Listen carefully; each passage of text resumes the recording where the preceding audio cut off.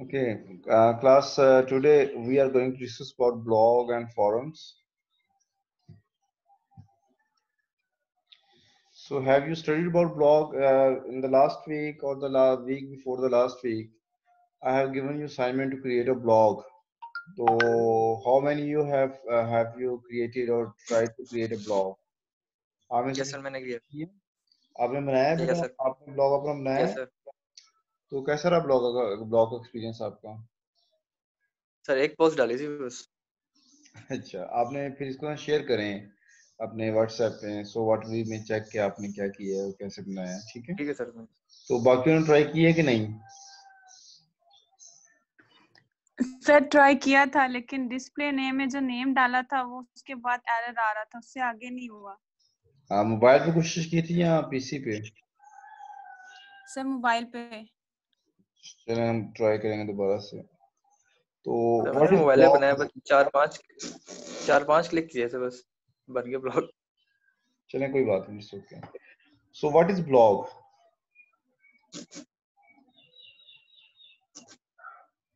Theoretically देखा है इसको, सर होता क्या है? यस सर, अपने पर्सनली अपने बिजनेस के लिए, मार्केटिंग के लिए, या फॉर वीडियोस या फॉर जनरल विजिटर्स के लिए आप यूज करना, अपनी मतलब अपनी चीजें शेयर करना। सर ऑनलाइन अर्निंग कह सकते हैं। जरूरी तो नहीं है। बेटा blog is your personal web diary. What is a blog? A blog is your personal web diary. As you people mostly write a diary or you have a copy or a register to take notes. So similarly, a blog is your web diary or a web register to keep notes of everything of your choice. So in the very first line, the definition of blog is given that a blog is a type of website or a part of a website. So blog is basically used in place of website. It is a substitute of a website basically. So it may be just a part of website itself. So blog is basically blog maybe of a one page, and it may be a page that is not ending. Uh, so what it becomes sort of a diary. As in a diary there are different pages, similarly on a blog there may be different pages, but we can't say blog as a complete website because it has its limitations. So it has its features, no doubt, that are very close to website, but again website is different from a blog. Blog can be a part of a website, but it's not a complete website. But it's because it is a part of website, so it is similar to a web page, like other web pages. So keep in mind that blog is used for your personal choices. As a businessman or a businesswoman, you can use it for the promotion of your business. As a teacher, you can create your teaching sort of course blog or guidance blog or a notes blog. As a sort of a person, you can create a blog of your choice for your hobbies. For example, if someone has hobbies for the collection of different videos, interesting videos, so you can collect different interesting videos and you can post on your blog. So if you have choice or interest in sort of collecting some interesting images, so you can create a blog related to interesting images. If you are a good reader, so you want to develop your online e-library or a blog, so you may have a collection of different e-books and you can make connections or hyperlinks of those books available on different websites. So it is up to you that how you people love to use a blog. So blog basically is there to serve your purpose. Blog is there to serve your interest. Blog is here to serve your need. So it depends on your need, your interest, or your choice, what you people want from blog, and blog can serve you for that. So the second line that it is mentioned that blogs are usually maintained by an individual with regular entries or of commentary, description of events, or other materials such as graphics or video.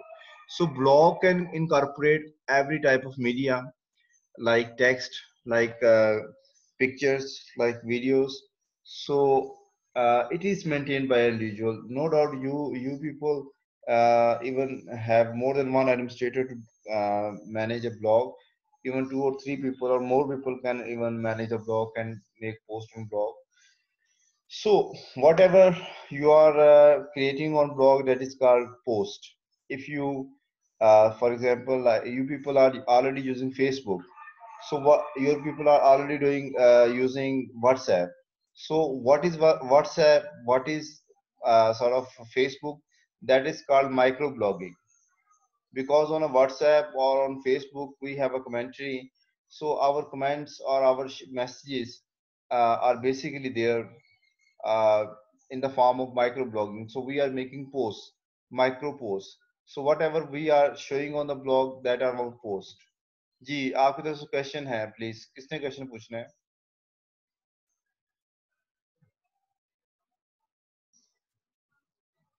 Ask the question please.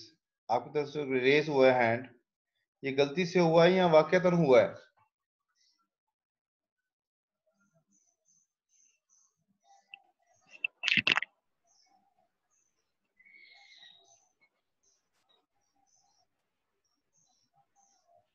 चलें, अगर नहीं है मैं आगे चलता हूँ.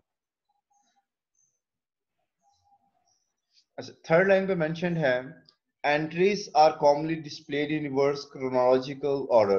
So it means whatever you are posting, आपकी जो लास्ट पोस्ट होगी सबसे ऊपर शो होगी. रिवर्स क्रोनोलॉजिकल ऑर्डर होता है, जो आपने सबसे पहले पोस्ट किया होता है. फॉर एग्जांपल आपने ये ब्लॉग क्रिएट किया, उमर आपने ब्लॉग क्रिएट किया आज से 3-4 दिन पहले, ब्लॉग क्रिएट किया, हफ्ता पहले ब्लॉग क्रिएट किया है, तो आपकी जो पहली पोस्ट है वो आपकी लास्ट पोस्ट होगी. अगर आपने 5 पोस्टें की हैं तो जो फिफ्थ पोस्ट है वो सबसे ऊपर शो हो रही होती है, और जो फाइनल पोस्ट होती है, जो सॉरी जो सबसे फर्स्ट पोस्ट होती है वो सबसे लास्ट पे होती है.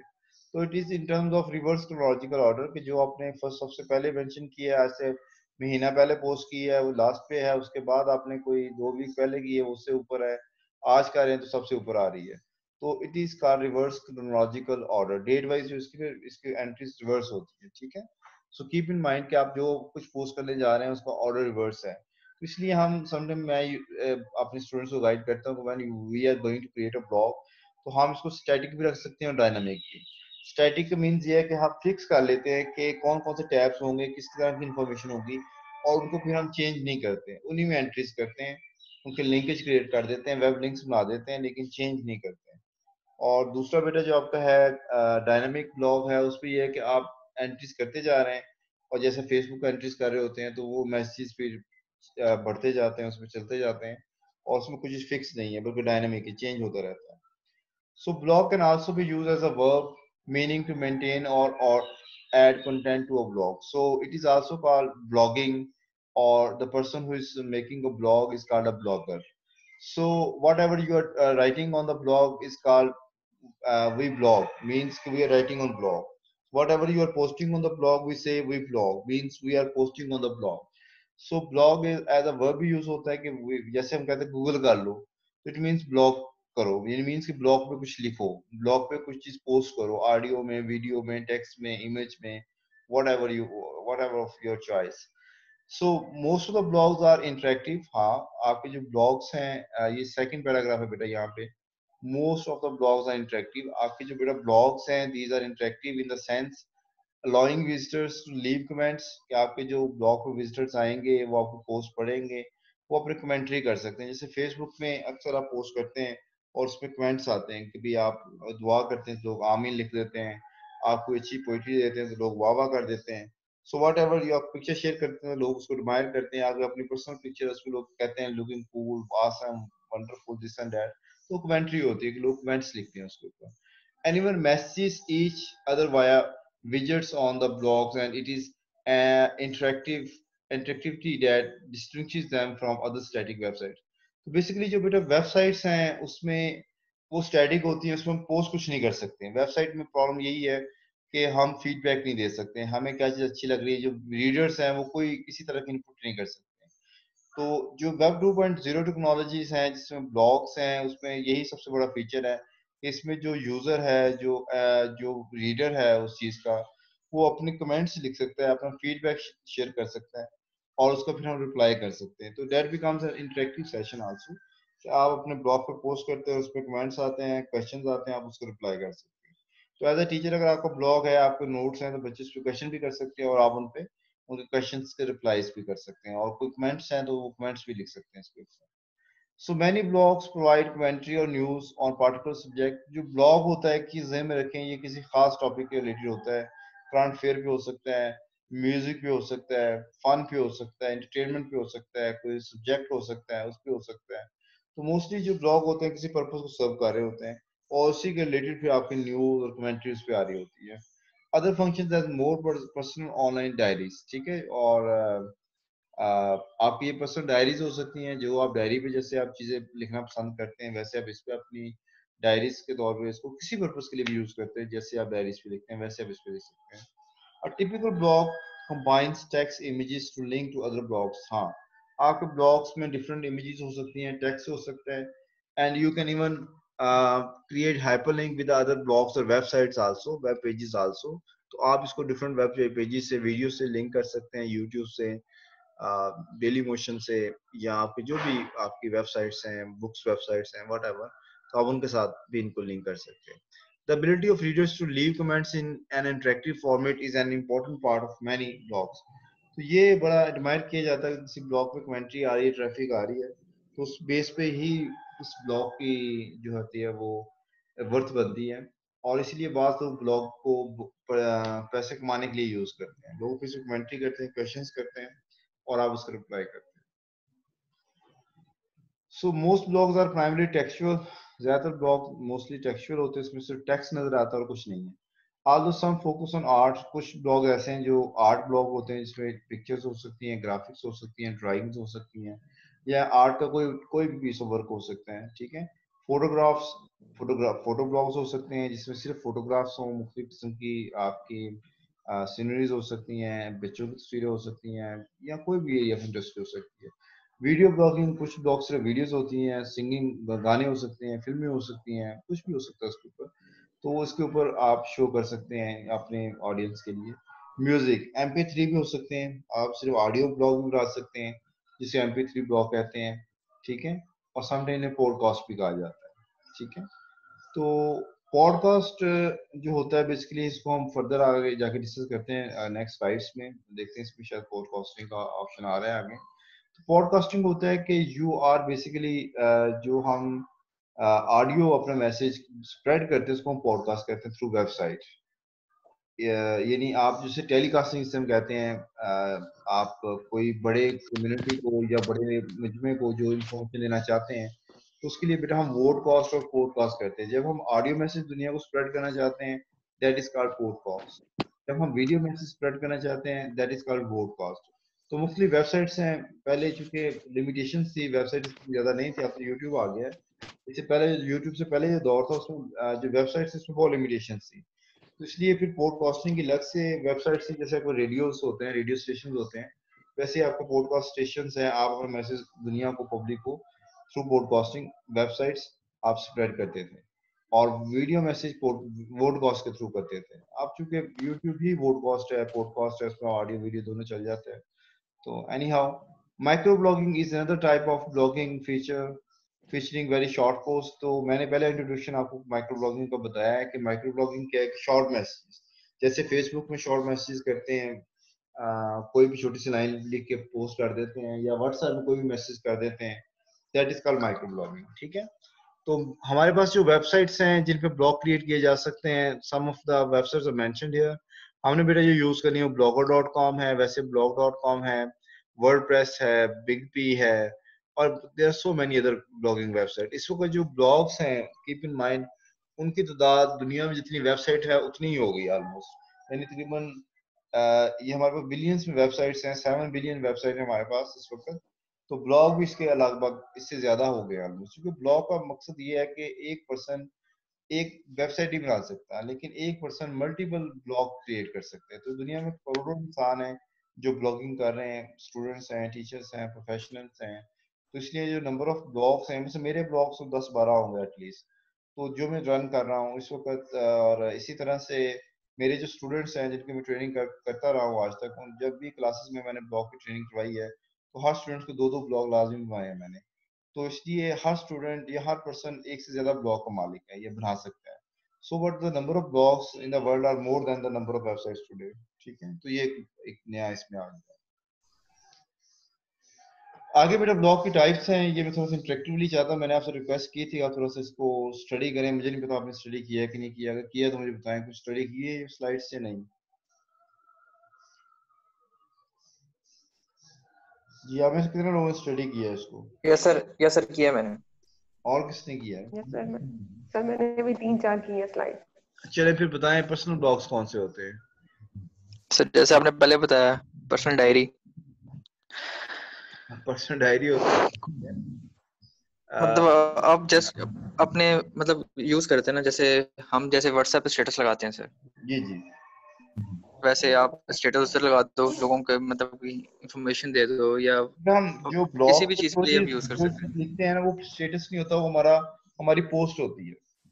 Sir whatever you are mentioning sir and whatever मैं you are मैं saying, whatever you are typing sir on your blog, whatever you are sharing on your blog, that is called a post. ठीक है. ठीक है sir. उस मतलब जिसके लिए हमने ब्लॉग बनाया, जैसे लाइक जी करंट इश्यूज के ऊपर, या उससे रिलेटेड हम जो भी देंगे ना सर, मतलब कुछ भी अगर हमें होता है तो हम उस पर मैं दे सकता हूँ. जैसे मैंने अपना ब्लॉग बनाया सर, वो मैं आपको शेयर करूंगा सर. चलो ठीक है. इसलिए आपने सिर्फ एक ही पोस्ट की उस पे. Yes sir. ओके, यहाँ थोड़ा सा पढ़ें क्या लिखा हुआ है, जो पैसेज है इसमें थोड़ा सा रीड आउट करें इसकी कंप्रीहेंशन के लिए.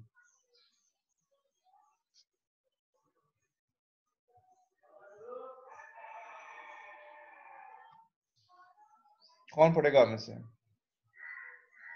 मैं पढ़ देता हूँ. चलो. Personal blogs. The personal blog, an ongoing diary or commentary by an individual, is a traditional, most common blog.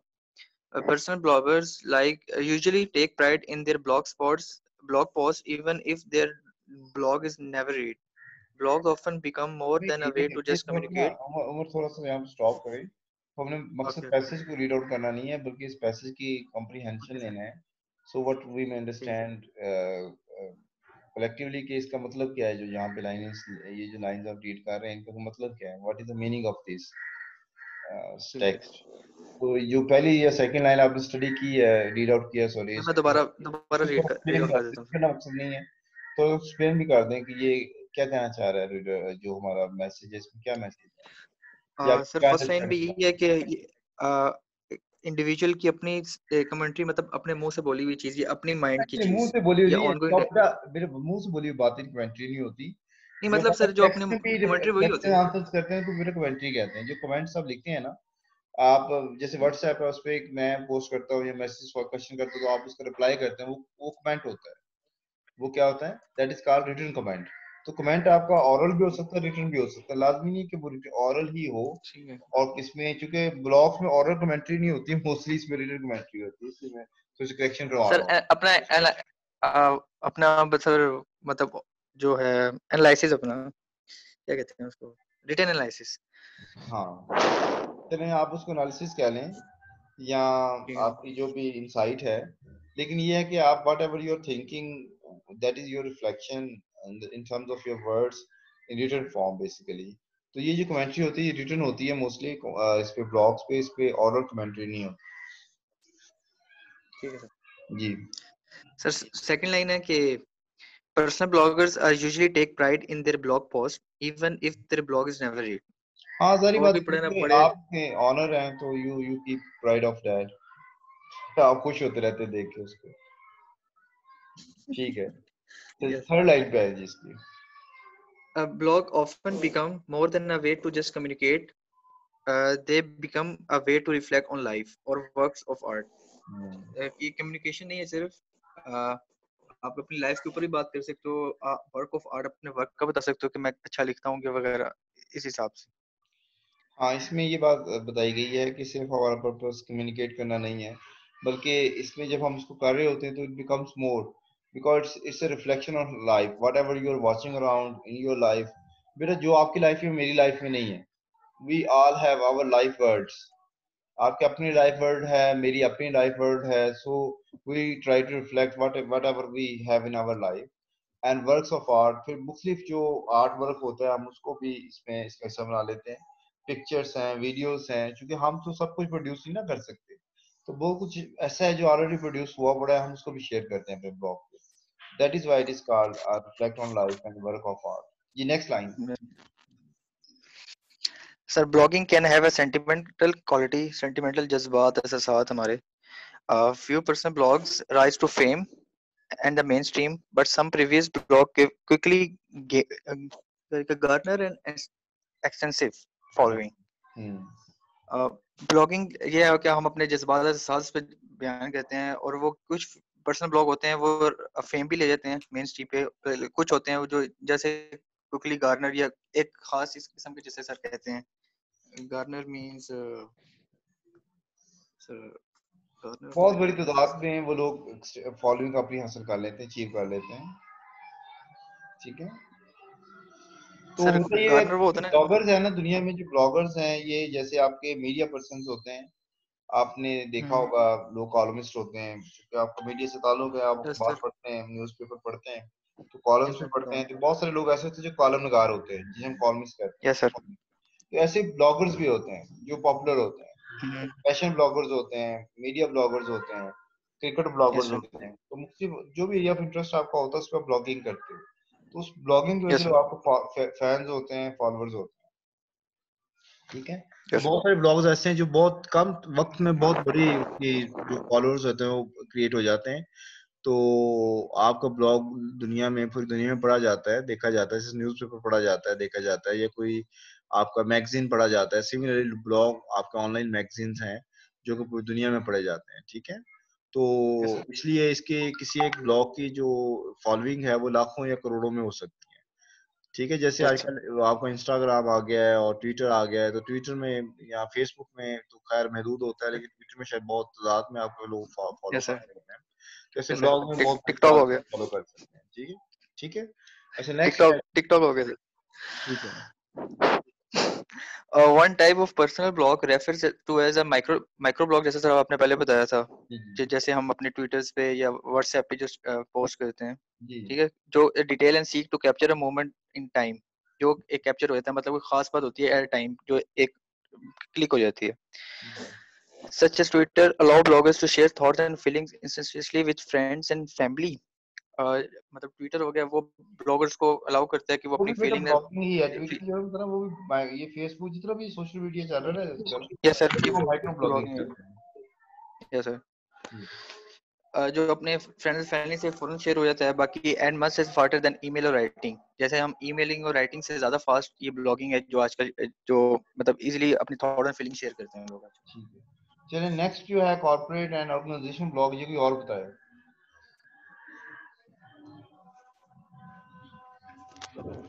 Shimla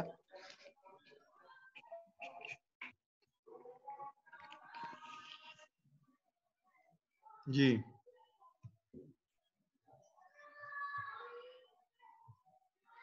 कौन बता रहा है में से?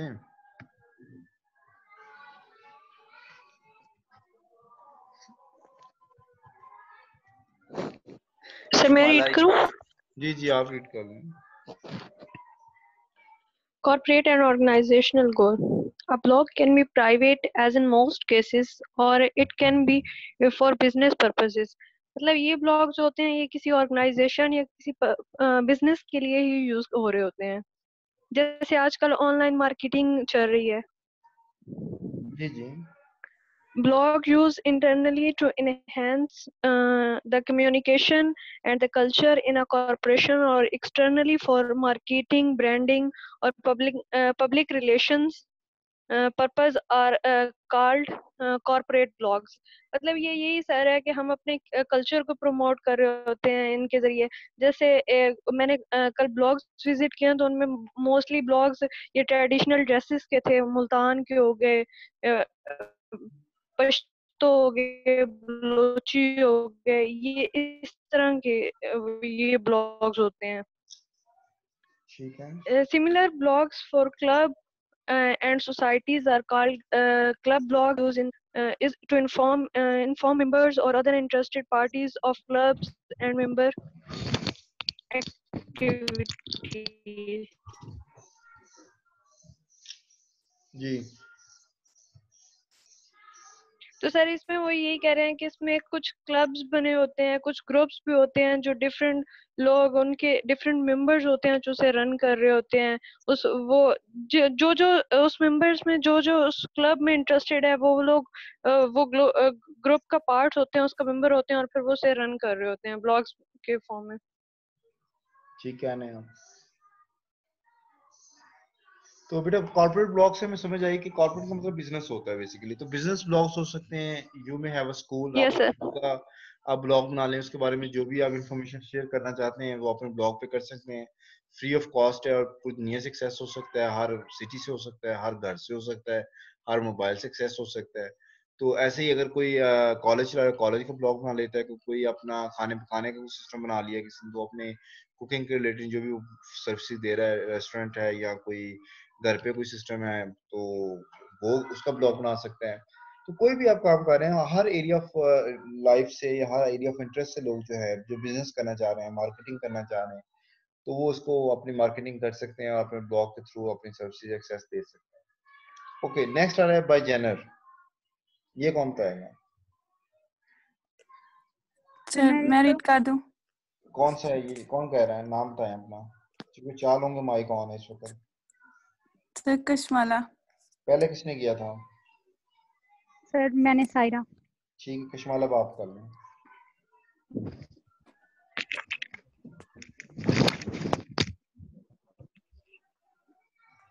सर मैं रीड करूं अब? जी जी please Kashmala. By genre, some blogs focus on a particular subject, such as political blogs. Sir जैसे हमने ऊपर भी बात की थी कि जो ब्लॉग्स हैं वो पर्टिकुलर सब्जेक्ट पे बनाए जा सकते हैं। जैसे हमने पॉलिटिकल ब्लॉग्स बना सकते हैं, ट्रैवल ब्लॉग्स बना सकते हैं, known as travel blogs and house blogs, fashion blogs, project blogs. जैसे ऊपर रीड हमने किया कि फोटोग्राफ ब्लॉग्स हो सकते हैं, म्यूजिक हो सकते हैं, सो एजुकेशन ब्लॉग्स हो सकते हैं, classical music and quiz blogs and legal blogs or dream blogs. And two common types of channel blogs are art blog and music blogs. Two types हैं इसकी, art and music. ठीक है, तो हमें समझ आएगा ये your blog can be generic in nature, so it can serve multiple purposes, but we have to focus on for a single blog on one purpose or one area of subject. तो आप अगर politics पे बात कर रहे हैं तो आपका एरिया ऑफ इंटरेस्ट पॉलिटिक्स है, करंट अफेयर्स हैं, तो आप सारी पोस्ट अपनी करंट अफेयर्स पे लगाएंगे। अगर आप ट्रैवल ब्लॉग है तो आप ट्रैवलर्स के लिए गाइड बनाना चाह रहे हैं, जो लोग डिफरेंट कंट्रीज में डिफरेंट सिटीज में जाते हैं, तो उसके बारे में डिफरेंट कंट्रीज के डिफरेंट सिटीज के ब्लॉग रिलेटेड आप इंफॉर्मेशन दे सकते हैं।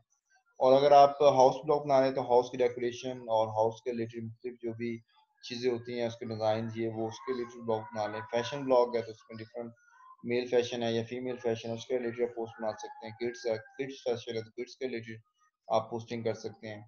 प्रोजेक्ट ब्लॉग्स हैं तो अपने प्रोजेक्ट पे बना सकते हैं, जिसमें अपने प्रोजेक्ट को रिफ्लेक्ट कर सकते हैं।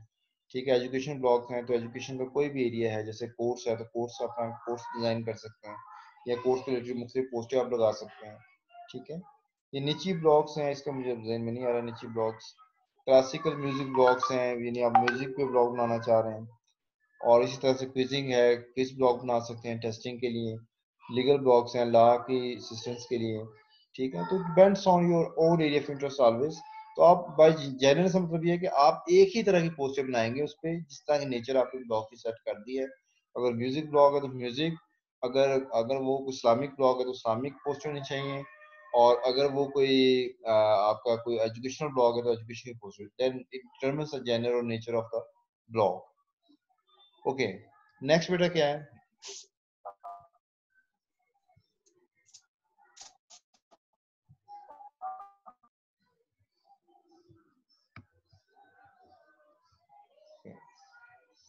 जी, by media. A blog comprising video is called vlog. जिस ऐसा ब्लॉग जिसमें सिर्फ वीडियो शो हो रही हो, that is called vlog, video blog जो आपको vlog। One comprising link is called link blog. ऐसा ब्लॉग जिसमें सिर्फ हाइपर लिंक्स होंगे उसको हम लिंक ब्लॉग कह सकते हैं। अ साइट कंटेनिंग अ पोर्टफोलियो और sketches called a sketch blog. यानी ऐसा साइट जिसपे आपके मुख्तलिफ पोर्टफोलियोज हों, यानी इंपॉर्टेंट रिकॉर्ड्स हों किसी चीज़ के बारे में या किसी स्टूडेंट्स के बारे में, किसी रिकॉर्ड के बारे में, that is called a sketch blog. Comprising photos is called photo blog. इससे photo से लगी है तो उसे photo blog कहेंगे. Blogs with shorter posts and mixed media type is called uh, tumble blog. Sorry, हाँ, टम्बल लॉग्स. तो ये ऐसा ब्लॉग जिसपे आपकी शॉर्टर पोस्ट हो, साथ में आपके मुख्तलिफ वीडियोस हों, इमेजेस हों, उसको हम टम्बल ब्लॉग कहेंगे. Blogs that are written on typewriters and then scanned are called typecast. यानी ऐसे डॉक्यूमेंट जो टाइपराइटर से लिखे गए हों उसको शो किया गया हो, दैट इज कॉल्ड टाइपकास्ट. ठीक है, तो टाइपकास्टिंग भी कहते हैं. तो that is all together media blog that shows the type of media that is going to be reflected on sort of blog. तो लास्ट वन बेटा है बाय डिवाइस, कि आप अपना जो ब्लॉग है either you create with the help of a mobile. तो वो आपका ये पीडीए है आपके पास, पर्सनल डाटा सिस्टम है, तो उससे बना रहे हैं या आप लैपटॉप से बना रहे हैं. ठीक है, तो a blogs can be defined by which of the devices used to be composite. A blog written by a mobile device like mobile phone or PDF could be called as moblog. Moblog means mobile blogs. ठीक है, या moblog, sorry, इसको moblog कहेंगे हम. One already early blog was wearable wireless webcam, an online shared diary of a person's personal life. तो एक इंसान ने अपनी पूरी जिंदगी को अपने वायरलेस कैम से शेयर किया है. ठीक है, video and picture transmitted live from a वायरेबल computer. तो ऐसा ऐसा ब्लॉग है जो कि आपने वायरेबल कंप्यूटर से कनेक्ट किया हुआ है. आई tap advice to a website. The particular semi automated blogging with live video together with the text was referred to as surveillance. जैसे हम ये सिविलियंस करते हैं, तो ये सो सिविलियंस है, यानी आप अपने आप को लाइव दुनिया को शो प्रेजेंट कर रहे हैं. सो सच journals have been used as evidence in legal matters. तो ऐसे जर्नल्स को ऐसे ऐसे बेटे इसको ऑनलाइन जर्नलिंग भी कहते हैं. ये जो ब्लॉगिंग है इसको हम ऑनलाइन जर्नल भी कहते हैं. ये second name of blog, that is called online journal. तो इसमें जो भी पोस्टें होती हैं इसको हम जर्नलिंग भी कहते हैं, कि हम इस पे कोई चीज